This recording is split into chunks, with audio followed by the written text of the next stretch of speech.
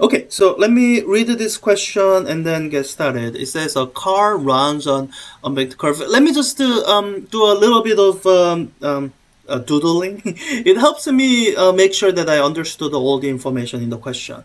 So there's a curve of some radius. So let me draw the curve of some radius. And it says a car is rounding that curve. So there's a car there somehow. If the coefficient of static friction between the road and the car is that, okay, interesting. What is the maximum speed at which the car travels with the curve without slipping? Okay, so having read the question and realizing what information it's asking, I don't think that this top view is the view that I want to draw my free body diagram in.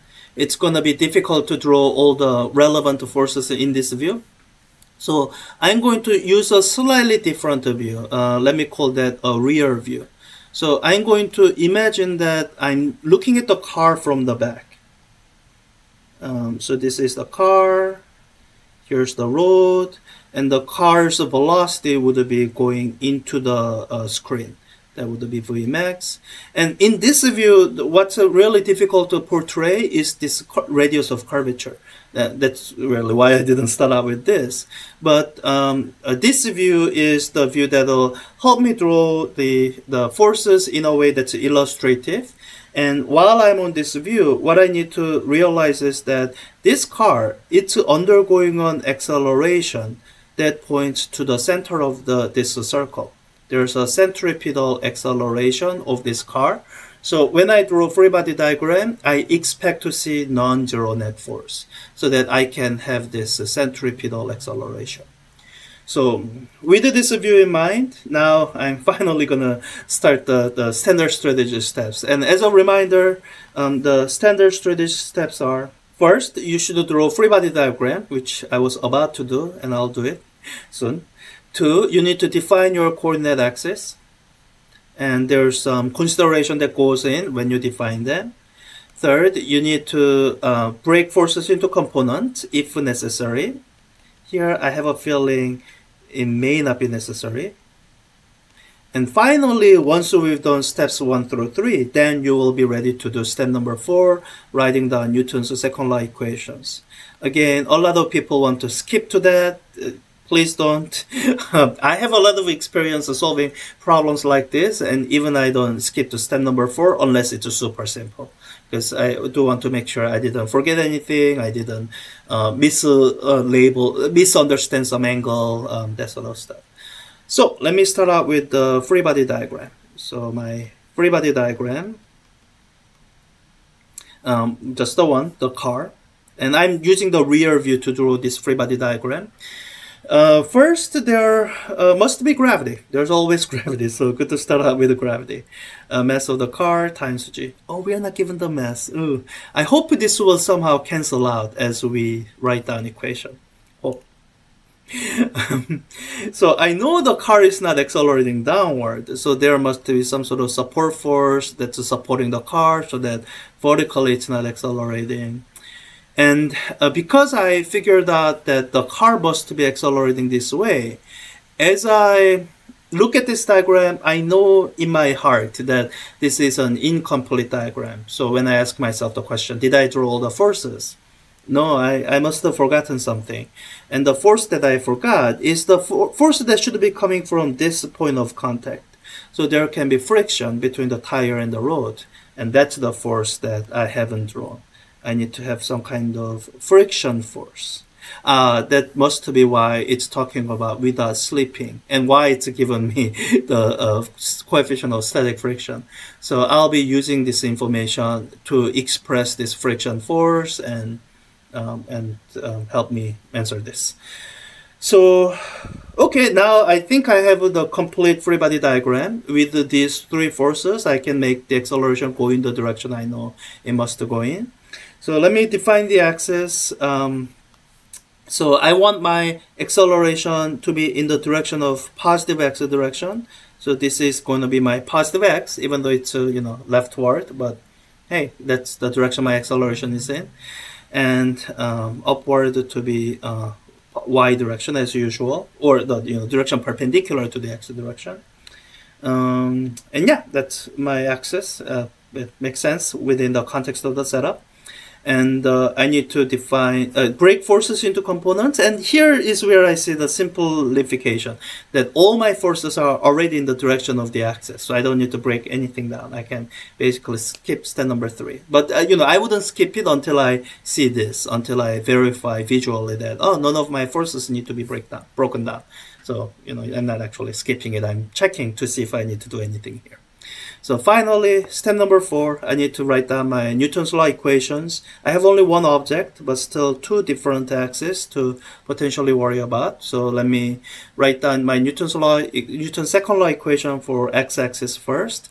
My acceleration, which let me just stick with the a sub c symbol, is going to be the net force, which is just the friction force, no other forces in the vertical direction, divided by the mass.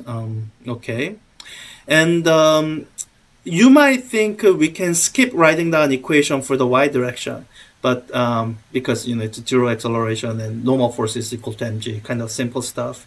But I have a sense that I'm gonna need that information, so let me write it in so that it's properly stated. So the y acceleration, which will be 0, that's equal to the net force, normal force minus mg, divided by the mass of the thing.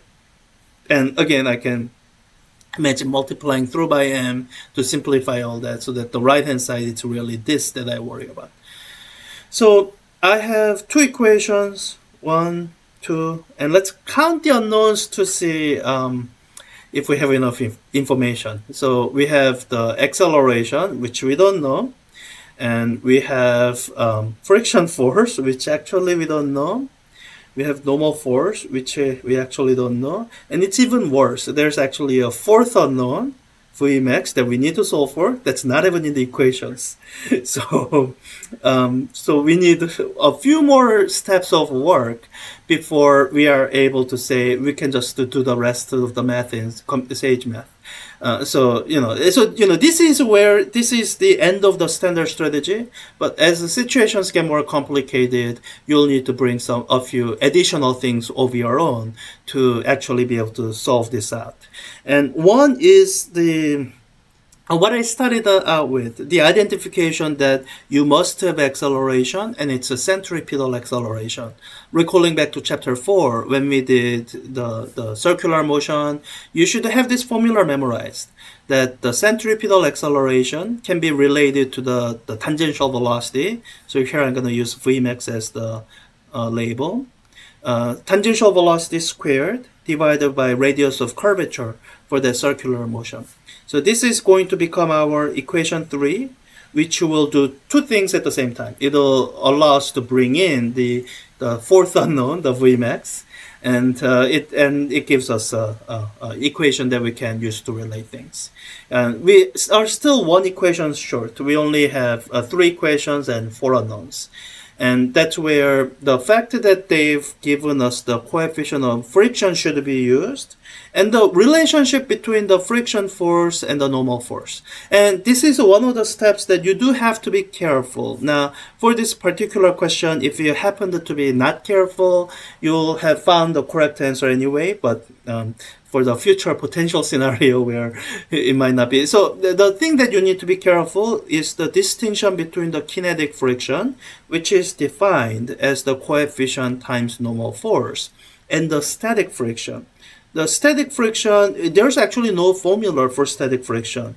The only thing you have is an inequality that says that the maximum value that this static friction force can be is the coefficient times the normal force.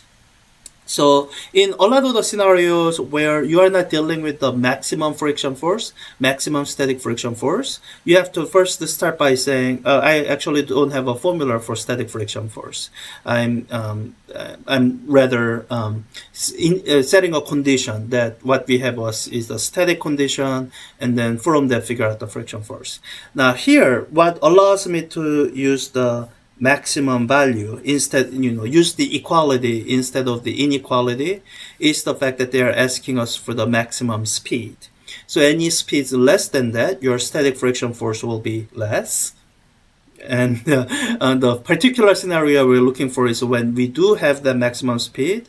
So our static friction force will be at that maximum value. So the coefficient that I labeled mu times the normal force. This is my fourth equation, and it didn't introduce any new unknown, just reuses the unknowns that I've had before. So now we should have four equations, four unknowns. It should be solvable. So from here, let me use the SageMath in the interest of time and just making things easy for myself. So I'm just gonna say use SageMath. And really, the fact that I'm gonna be using SageMath is one of the reasons I wasn't all that careful about keeping my number of equations down. If I had to do all this by hand, I might have plug this in to try to keep the number of equations down. But SageMath is so good at solving a linear system of equations that I'm not gonna bother to do that work. I'll just let SageMath do that. Let's see, I need G, Vmax, R, mu. I think I got everything. If I forgot anything, it'll complain later. So I need to define my equations. Equation 1 is acceleration is equal to friction force times divided by mass. Oh, I might run into an issue. We'll see later. Equation 2 is equal to 0 is equal to, and I'm gonna simplify a little bit here. Instead of dividing by m, I'll say n minus mg. N minus m times g. And so I'm writing down the version where I've multiplied through by m already. Equation 3 is equal to AC. Why am I doing the parentheses? AC is equal to Vmax squared divided by R. Equation 4 is equal to friction force is equal to mu times n. Okay, let me print all these equations to make sure I type them in correctly, compare them one by one. Yeah, typed it in correctly. So I'm going to use the solve function to solve for this system of equations. And I need to tell it four unknowns to solve for. They are the acceleration, friction force, normal force, and Vmax. Yeah, the rest are known or presumed to be known. So mass, I'm going to presume it to be known, and maybe in the solution it'll have been cancelled out already, or maybe I'll just have to plug in some random value of mass so that I can work out the number. Let me put this into solutions variable.